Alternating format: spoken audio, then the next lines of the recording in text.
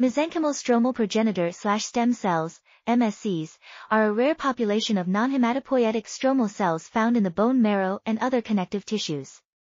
These cells can differentiate into bone, cartilage, fat, and muscle, and are characterized by their expression of certain proteins, such as CD90, CD105, and CD73, and lack of markers like CD34, CD45, and CD14.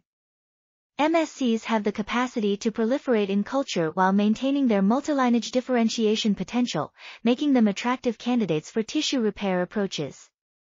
However, the identity of these cells in their native tissues has yet to be determined, and their niche in the body remains unclear. This review discusses the current state of MSC research, including the differentiation potential of cultured MSCs, the expression of chemokines and their receptors on MSCs, and the relationship between MSCs and pericytes.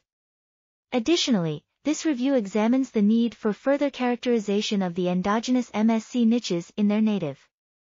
This article was authored by Augello, T.B. Kurth, and C. Bari. We are RTCLTV, links in the description below.